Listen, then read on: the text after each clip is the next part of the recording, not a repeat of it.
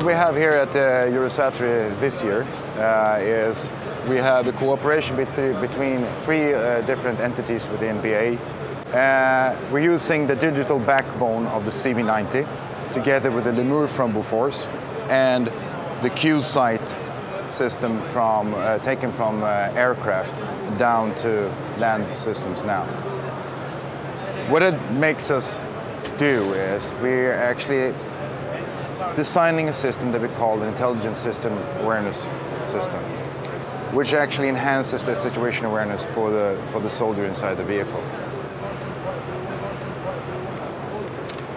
So you actually have what we call the Q-Sight from Electronic Solutions. This is taken from the Apache helicopter, taken down to our combat vehicles in terms of robustness and such. It's coupled to a head tracking system which you have in the vehicle. It also works head up out of the vehicle, but then you have inertial sensors instead. And what it does is, this is actually like any ordinary screen in the vehicle. So you can project any video you'd like to have. In this case, we have the sight system from the sights from the lemur coupled to this. So this is what you will see through this screen. And it's a see-through screen, so you can actually focus behind it if you'd like to. So if I take this control and I point this helmet on, you can actually see the lemur catching on. What is the right way, basically? Because now I have some leads, some different needs, and maybe I will.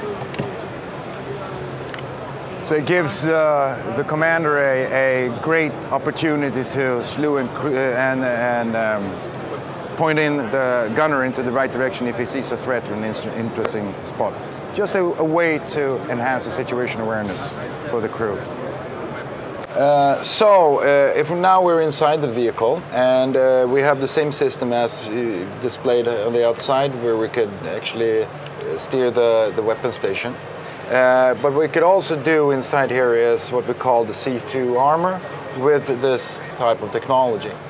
We have a 360-degree camera system on the vehicle, which has an algorithm which makes it seamless.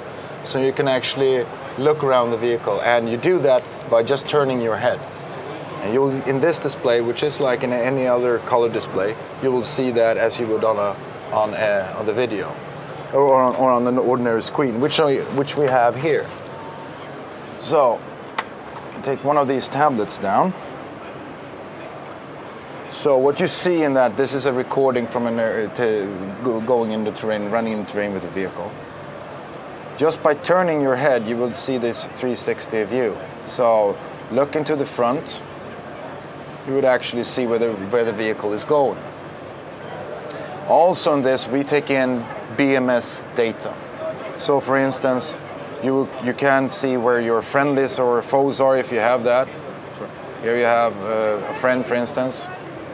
The size of the symbols that actually tells you how far away they are, so on. And just an example of what you can do. This also means that the soldiers in the squad compartment now can contribute to the situation awareness of the platform in a whole other way than they used to. I remember myself sitting in one of these, sleeping, going from point A to point B. Now you can actually do some good, but keeping track of what's going on outside. Another feature which we're adding in is 3D map data.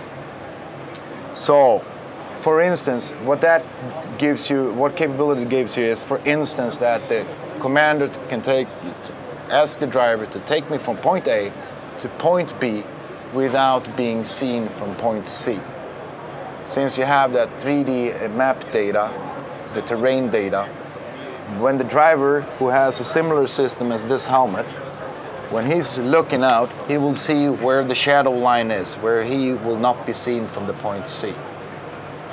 So it certainly contributes to the safety of the soldiers and the survivability of the platform. So that's what we call the Intelligent Situation Awareness System. Everybody can contribute. You have more eyes out there.